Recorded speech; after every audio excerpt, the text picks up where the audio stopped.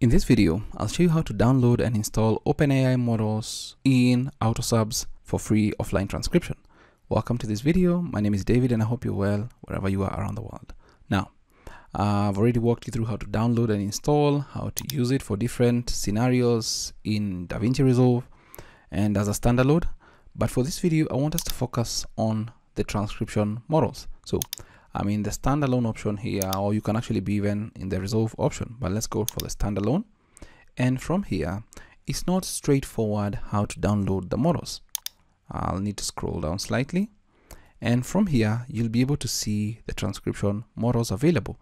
So if I click on this drop down, you can see the different models available right here. We've got tiny, base, small, and this one are for all languages, but if you want for English only, you can click on this and they do have the extension of EN right there. So let's click on this and then scroll down slightly and you can see all the different models available. Right here is the amount of RAM that you need. This is the size of the model. Now let's say I click on large. It gives you more or less of an indication of what it can do. It's the most accurate, best for complex audio and many speakers, requires lots of RAM and a strong GPU. So that's why I've actually downloaded the base and the small, because the base is reliable for everyday transcription with good speed and accuracy. And as for the small, is also better accuracy than smaller models, good for varied accents and conditions. Now, for this one, I'm going to do this sample with the tiny model and I'll click on that. And that's why I'm saying it's not straightforward, because obviously I was hoping that when you click on that, it can actually start downloading this particular model. Now, for you to actually download that particular model, you may need to add a file right here to transcribe it right there. So let's look for a file, click on open, and then I can scroll down back again and click on start transcription.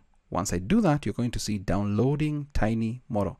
And that is why I'm saying it's kinda a rudimentary way to do this. I hope that the creator actually gets to see some of these videos and what people go through.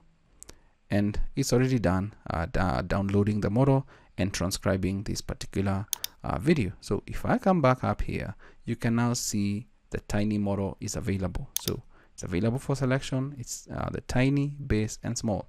And you can see they are cached, and if you wanted another model, just click on it and repeat the same process. I wish there was like a button to download the models here, but it is what it is.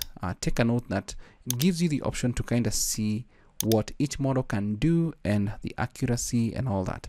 So that is how you can download and install OpenAI models in AutoSubs for offline transcription.